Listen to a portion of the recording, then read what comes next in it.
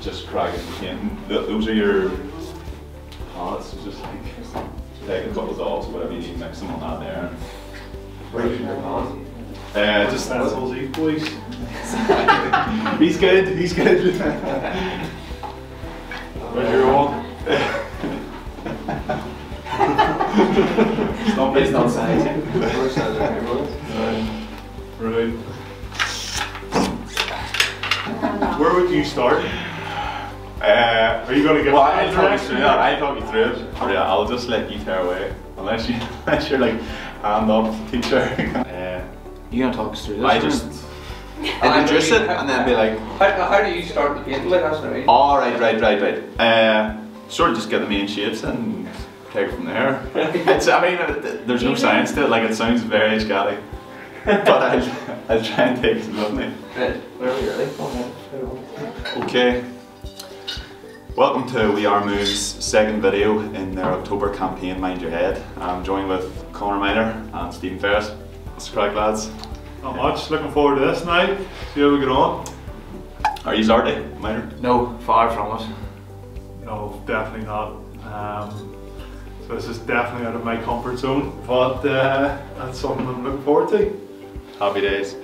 So today we're going to be doing a piece on somewhere local here. Since we're in Belfast, we're going to do Harlan and Wolf, nice wee landscape painting. We're going to try anyway, we'll see how it goes. So just want to get a pencil here and we'll crack on. Yeah. Grab away. Are these HBs? Dude, some are HBs. Do you know what HB means? No. No. It's the shade of colour that you're writing in. Right. So an HB1 and HB2? It's different shades? like 1H, 2H, 3H. Oh, HB sorry, and yeah, then- you're right, yeah. Right. Start. So what are these ones then? So what is your saying? I think it's maybe 6B. 6B, that'll be really dark. I Really dark. I mean, if you're feeling confident, Oh, go right, straight yeah. in. Yeah. have 5H. That's the far end of the spectrum, that's really faint. So. Yeah, that works for me. Okay. Right, so what I'm going to do when I'm starting is just take the main shapes in. So draw your horizon, just in this case is just take the ground, look at what kind of size is taken up on the page, draw your line across, just anywhere really, don't be too precise about it, and we'll start there. Great. Some shaky hands here. Then we're just going to take, basically what Stephen's doing is look at your page, sort of try and divide it. You can draw on your canvas if you want, divide it into quarters if you want, or just do it in your mind and try and look at what size the cranes are actually taking up. And you're on your own now. Just Oh, draw it. That's not the way it'll work. There's not much I thought you were actually going to tell me how I'm going to... Do you want me to take your hand? No, just, you know, Yeah. we're at a slight angle there. I would say the front crane would be the main thing that catches your eye when you look at it. Yeah. So that's where you would start? that's where I start. Try and find where are the points of the corners, things like that there, the sides of it. Yeah. Draw a rough line for that there. And It's just freehand here. Do we use a ruler or? I have, there's a ruler there. Do you want a ruler? Or would you like a ruler there? I will.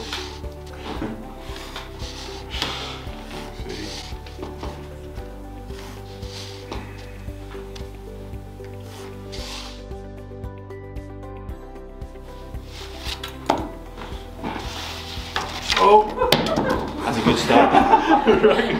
That is a good job. Former rugby player destroys artwork. Worth 3,000. That's going to be worth a couple of grand. So once you've got the main frame of the crane in, do the one in the background. Obviously it's a lot smaller perspective and all that there. It's like Valley Tail, talk you through it, but then you just want to take in some of the details on the ground. To be honest, the sketch, the less detail you have in the sketch, the more free you can be with the paint. Like artistic license. Artistic license. You know what that is? Basically, you can make things up and call it art. Call it I creativity. think I've seen you do that before. It's got me this far. tell you a good one, Stephen, actually.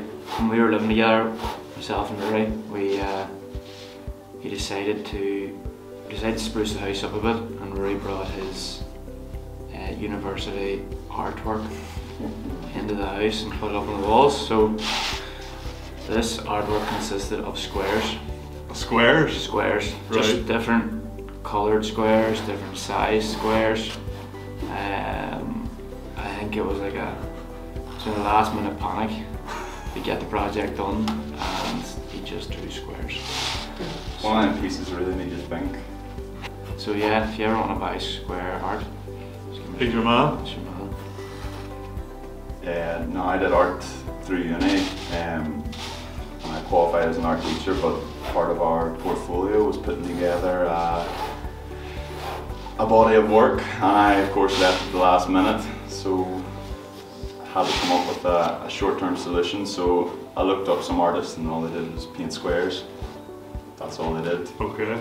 So I put together about 10 different canvases with squares on it, and then did my best to come up with sort of a deeper hidden meaning, something emotional, let on that it really, Something emotional with more squares? That's so. It's like Inception, there was a square inside a square. So if you're ever looking at any artwork with squares in it, I've got a garage full of stuff. How's the sketches looking? Sketchy. Oh, sketchy, yeah.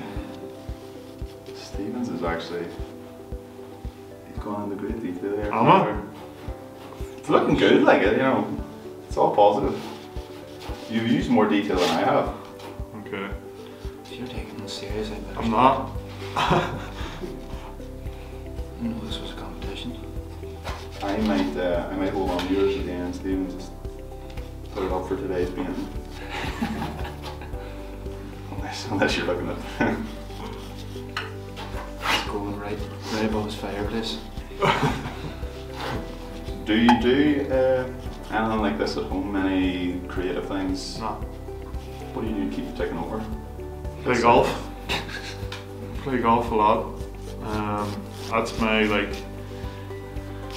when I retired I needed something to practice and something to focus on, something to enjoy but also be slightly competitive. And I think it was way too competitive as soon as I hung up the boots, and then as times went on I just kind of enjoy it now, and it's good crack and it's a good way to chat to people, where I think the only reason I like that is because I was involved in a team sport, where this here is very much, well, I know we're in a group setting at the minute, but if I was to sit in the house and do this, I probably would be thinking about other things rather than just concentrating on doing this.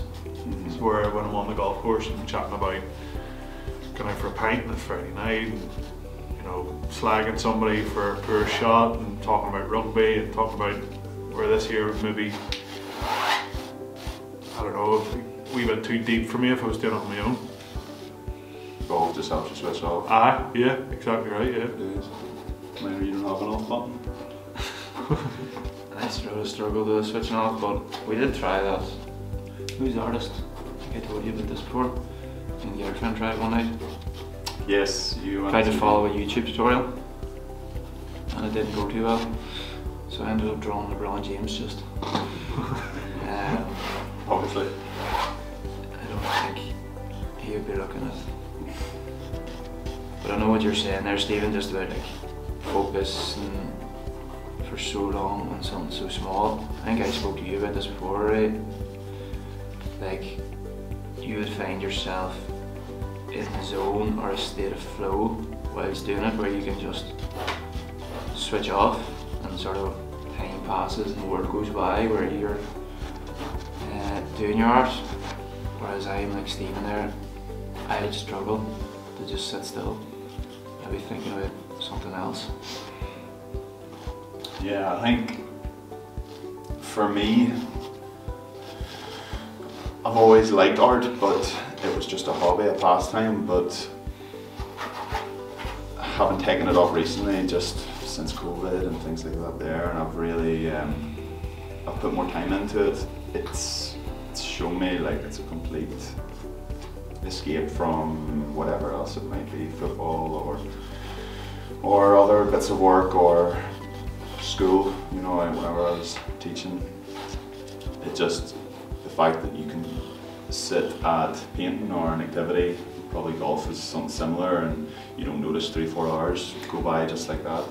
But do you get like a feel good factor out of it? So when you complete something, so if I go and play golf or I go to the gym, when I actually finish a session and chatting to Meyler about it, you get a feel good factor out of it, like a sense of accomplishment. Oh yeah, yeah. Where like as a former sports person, like that's what I craved every day, was the feel good afterwards. So do you get that when you are in the middle of a paint? Like obviously it takes you longer than half an hour to do something like this. Yeah. Like it could take you a week, it could take you 6 months, could it? Yeah, it can. There's pieces that I've worked at 4 months. Not continually, but it's just the type of thing I go back to for an hour and an hour here and an hour there. And it's funny with pieces of art, I don't know if other people find this with their interests, but you kind of have to battle with it, you kind of have to grapple with it, and there's times, even working away at something, you're trying to capture it, but your eyes can play tricks on you. You maybe want to draw what you think you see, but yeah. If you're, you know, it has to take a certain level of honesty, and you sort of have to stick with it. And there's times I'll be painting and I think I've messed it up, or I think it's not coming together. And would you scrap it and go again then? No, I wouldn't. No. I think that's the problem. I used to maybe do that, and I used to be more temperamental with it, where I wanted it to be perfect. I think perfection is striving for it all the time. It's probably the main problem with people who are being creative. If you're looking for something to become out perfect, if I'm looking for the perfect picture, to be honest, I'm not going to get it. I can try and come close to it, and that's what I do. You know, it's trying to improve from the last one. It's trying to just, you know, it's like the process of trying to make it perfect. But I know I'm not going to get that. But yeah, as long as I come to terms with that. But if something does go wrong, or if it's not turned out the way I had maybe envisioned in my head, then I might be more inclined to scrap it, or just shelve the painting, or walk away from it for a day. But and what do you like to paint most? I started off doing a lot of portraiture. My interest was, you know, painting people, sports people. Conor was saying there about LeBron James. Yeah. That was my biggest piece to date. It was huge, just a big wall piece of LeBron James, and I've got Messi and Tiger Woods, different sports pieces, and they would have taken me weeks, months. And then that was when I was... So is that a passion for you, like to do more sports orientated? I don't know. I think for people who are sort of taking up art, or artists, if you want to call them that, I still find it quite difficult to say that, you know, like, oh, I'm an artist. But I think anyone that paints regularly or creates is an artist. But I think finding a style and finding an area that you create and you say, like, that's my style, that's, someone look at it and say, oh, that's Ruairi Mooney's, or that's difficult. I think everyone wants that, everyone kind of rushes towards doing that, but I think you can't force it. You just have to keep painting, you just have to keep creating, and eventually you'll move down a direction. Find your sort of niche that you go into. Yeah, and I think it's like creativity. The harder you try and force it, you know, you try and strive for it, if it's too conscious, it's difficult. Like, you know, you're not going to get the result that you really want. Whereas if you kind of just relax, like I would say when I'm painting, if you just switch off, and there's times I'm sketching here, I don't really know why I'm drawing a line here, I don't know why I'm doing this, but I just trust it, I just keep working at it, and then when you step back, that's when you kind of go like, oh, it works. See the bigger picture now. It's funny. It's like a metaphor for life, or for football or anything. You just keep working on the smaller pieces. You don't question it. I mean, there is days when you're maybe going to training or you're doing a gym session and you're like, what's this for? Is it worth it? But you just get that all the time, like. You know, you just keep working at it. But your personality in a ring, Ruairi, like, nearly suits it.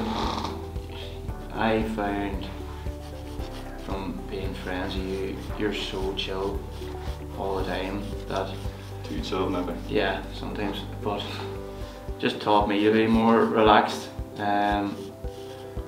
Like leave school sharp and go home and have a nap.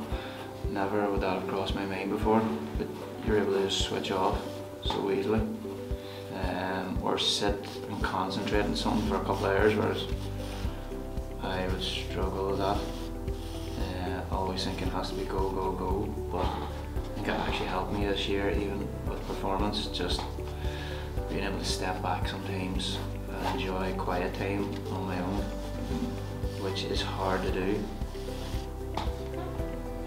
I think, yeah, I mean, I would say sort of downtime and relaxation does come easy to me. I have no problem in switching off, and I don't, when I'm working or whatever, I don't take things home with me. I don't stir them over in my head too much. But you know, whether it's sport or whether it's just other stress in life, things can get on top of you.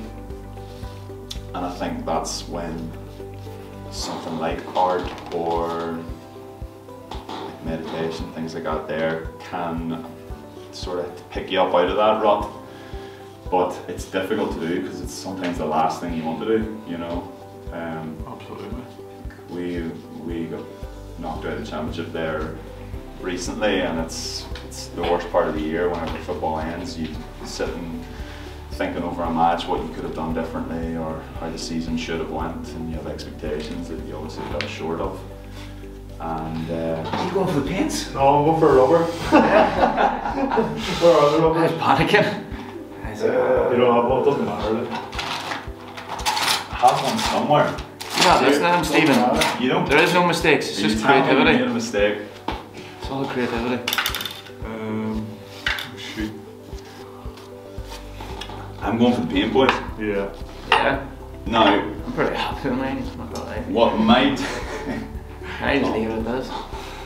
what might speed you up is what I would do is tape can sometimes block off areas of the page so that you can focus on one area and work quickly at it. And obviously time's of the essence here. So if you want to try using tape, just to maybe Yeah. to speed you up, but you can watch.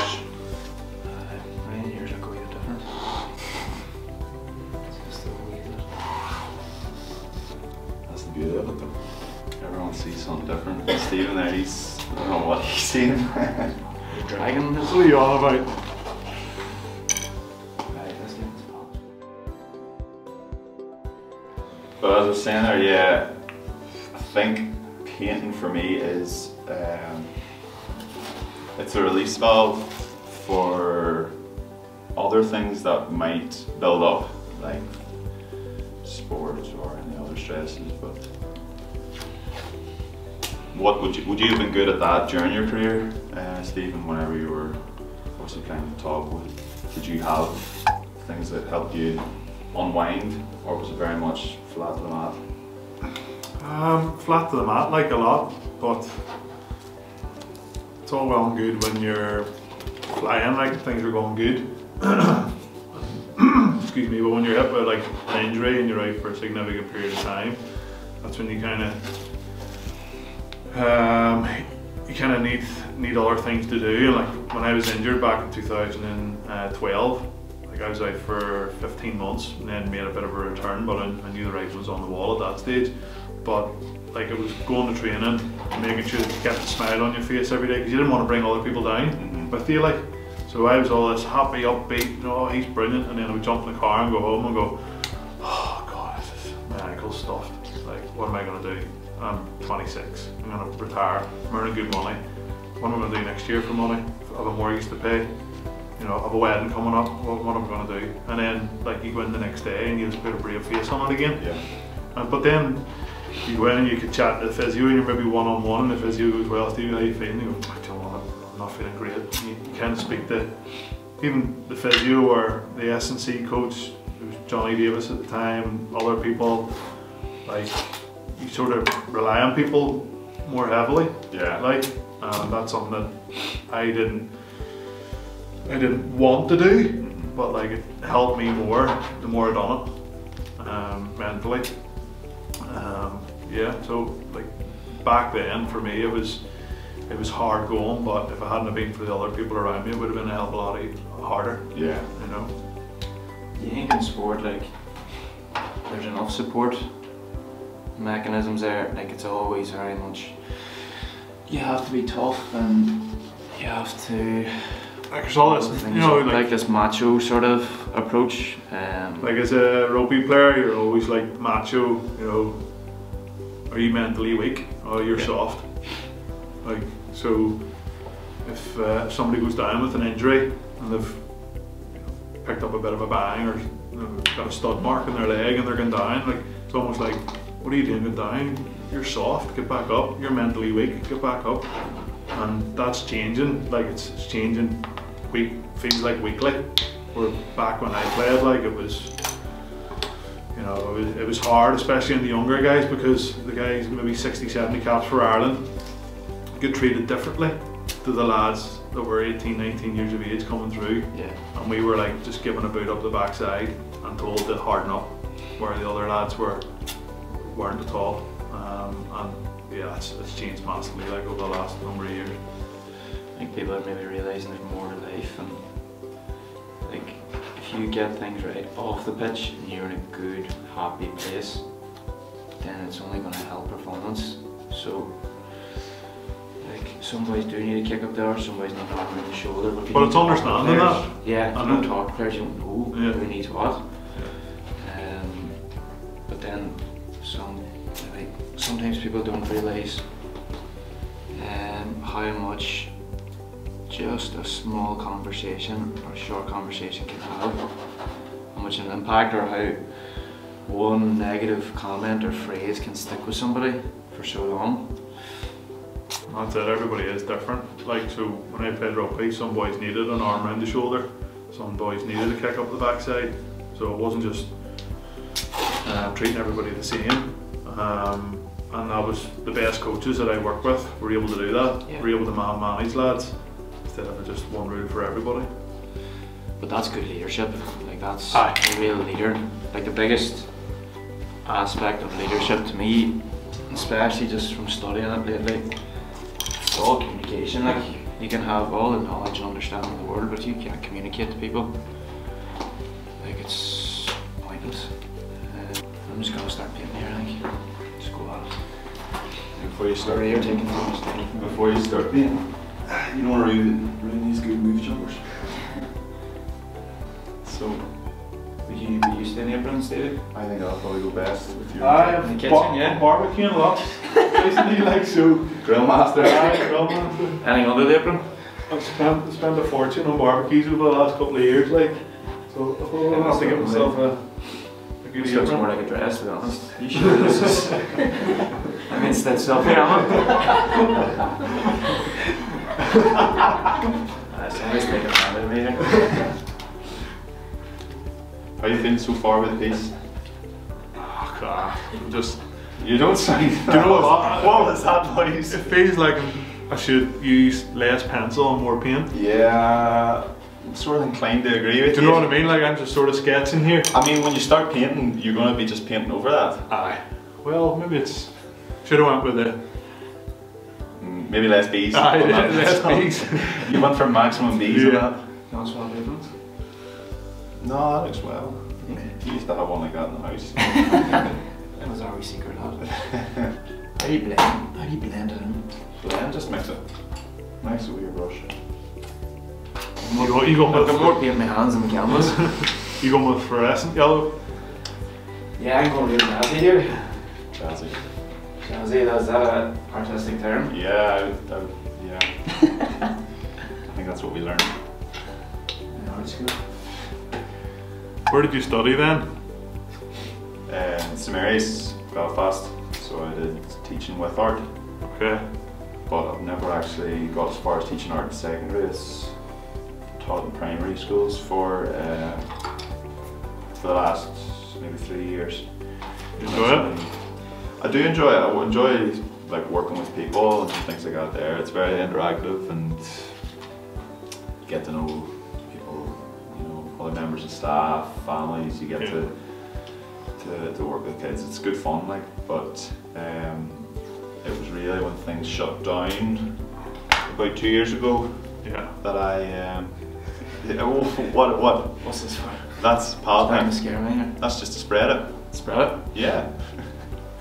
Sort of. Yeah, when things shut down and I found I had a lot more time on my hands and football, and I had a bit of time to get back into painting. I just started off doing a couple of pieces for myself, just for my own interest, and had a few friends and teammates who had pictures that they had of them playing sport that they wanted me to do, and they were happy to pay. It came out well and it looked well, and word sort of spread from that. And of course with social media nowadays, everything just takes off, you know. So I haven't really looked back. People would ask me, oh, am I going to go back to teaching? But I don't know. I think it's very soon to make a call on that. And I don't get bogged down on long-term plans. Obviously, I like to know that whatever I'm doing, it's supporting me, and I'm, at least making a solid living out of it. Yeah. And you enjoy it. For the time being. Yeah, I enjoy it. Exactly. For the time being, it's working. I would say I'm more interested in seeing how people have made it their livelihood, and seeing how they've maybe left a job or left one kind of rabbit hole or an industry that they were in, and they are now, branching out. I think that's more influential or inspirational for me. Do you ever remember a guy who was in Channel 4 and he used to do trees with a paint American guy? Yeah, or Canadian, is he? The bushy hair, yeah. Bob Ross, yeah. Bob Ross, I used to watch him all the time. That was a YouTube tutorial. He was class. Yeah. He was so good. And he makes it look so easy. And then you try and do it. It was like a 20-minute show and he's a full painting done. He was quality. You're Bob Ross. Bob Ross. Okay. You're following it. There's a Netflix show on him now. Right. There's some big drama about his inheritance and all. Right. And I don't know. I just seen it. Is he a bit dodgy, is he? No, I think his family are being they're being swindled. Right. So they've made a Netflix show. Something for you to check out. Well, you didn't know his name a minute ago. Now you're. Bob Ross.